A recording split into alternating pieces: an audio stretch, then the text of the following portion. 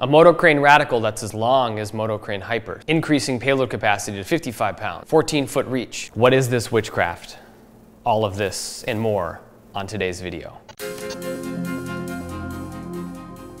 The two most important specifications of a remote arm are always going to be payload capacity and arm length. Now, MotoCrane Radical has a standard payload capacity of 35 pounds, and you can increase that to 45 pounds using our heavy lift upgrade kit. What about optimizing arm length for your unique application? Well, that's where the Radical LS or long short kit comes into play. So in this video, we're going to walk through the Radical LS kit, what's included, and how to use it. And the first thing you're going to see is when I open up the LS kit flight case, is a removable tray, and that contains the LS kit boom.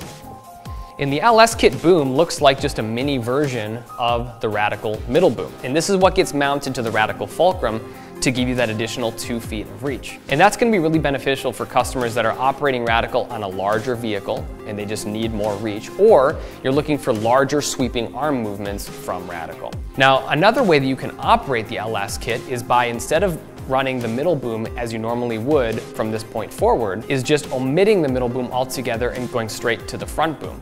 And that's going to allow you to operate at a shorter 9-foot mode with 55 pounds of payload capacity. So that's really helpful for customers that are running on smaller vehicles and they'd rather have that additional payload capacity, like running a Mobi XL or heavier payloads on the Ronin 2, or if you're running bigger payloads on the Shotover G1 or Arias RH3, and you don't need that additional reach. So the other parts included in the Radical LS kit look like mini heavy lift parts, and that's because the standard heavy lift upgrade kit is required for using the LS kit. And that's because in the long and short modes, you need to have that additional lateral bracing for adequate arm strength to get those ratings. So here we have a shorter heavy lift brace, and we have 2 of those, 1 for each side of the arm. And then we also have 2 brace mounts, and then also adapters for using them in 9-foot and 14-foot modes. So we've walked through what's included in the LS kit. Now let's go see how it's actually used in practice to accomplish those 14-foot and 9-foot modes. So the first vehicle that we're going to rig is our S4 here, which is a smaller vehicle, so we're going to rig it in the short or 9-foot mode offered by the LS kit.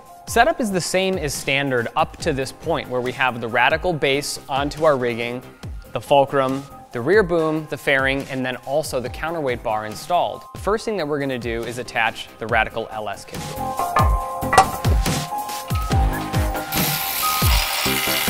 So now that I have the LS kit boom attached to the fulcrum, I can add the front boom as well as the LS kit lateral brace mounts.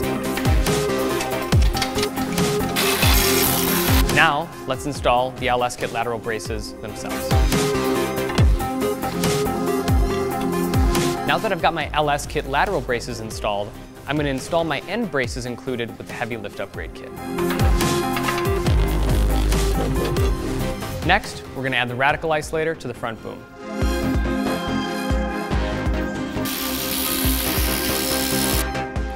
Now, before I add my payload, I want to weigh it and then preload my rear boom with the appropriate amount of counterweight as described in the LS kit operation manual. Now that I have the appropriate amount of counterweight added to the rear boom, I'm going to add my payload, which starts for me with this Flow Cine tranquilizer with a full stack of passive plates and the Ronin 2 universal mount underneath it. And finally, I'm going to add our payload, which for us today is our Ronin 2. Now that we've seen how the LS kit can transform Radical from a 12-foot arm to a 9-foot arm, let's see how it can extend reach from 12 feet to 14 feet on our Porsche Cayenne. And we're going to start with that Radical LS kit boom, which creates the additional 2 feet of reach that's going to benefit us on this Porsche Cayenne here. So here's my Radical LS kit boom that we talked about earlier, and I'm going to add it right to the fulcrum. And now that I have my Radical LS kit boom attached, I'm going to attach my standard middle boom that's included with MotoCrane Radical.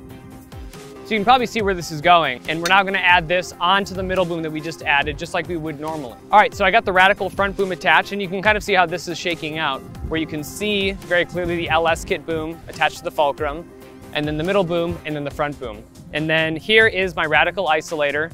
I already have my Flow Cine tranquilizer anti-vibration mount mounted here. You could obviously do this in steps, I just have this for convenience. And I'm going to throw this right onto my front boom. Okay, so behind me we just finished adding all of the front boom sections, which is the LS kit boom, the middle boom, the front boom, and then the Radical isolator. And now we're going to focus on the lateral braces.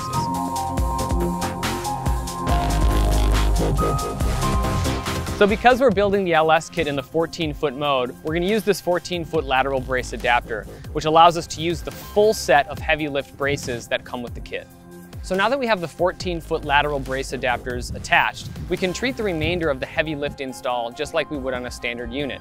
But instead of attaching this center brace to the passive or the active mount that's already attached to the fulcrum, we're going to attach the center brace directly to those 14-foot adapters we just installed. All right, now the last piece of front boom assembly is going to be adding our heavy lift end braces from the center brace to the end brace mount on the front boom. So now that we've installed the LS kit and the full front boom set of a standard Radical to build this 14-foot arm behind me, we're going to add our payload and our counterweight as instructed in the LS kit operation manual, because those ratios are now different with this added length. So first, make sure you measure your payload, and I know in this case it's about 34.4 pounds. I'm just going to use the 35-pound instructions.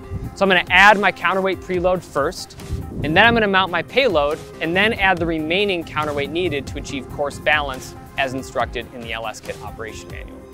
If your unit is INS2 equipped, make sure you add that INS2 sensor cable from the sensor down the arm to the serial port on your Radical base pedestal. And after all your cables are installed, you can go ahead and power up the system and go through a balance test to make sure you've achieved fine-tuned balance on the lift axis. If you have questions about the Radical LS kit or MotoCrane Radical in general and your application, if you feel like the system is right for you, make sure you get in touch with us. We'd be happy to answer any questions you have. And as always, be sure to like and subscribe, and thanks for watching.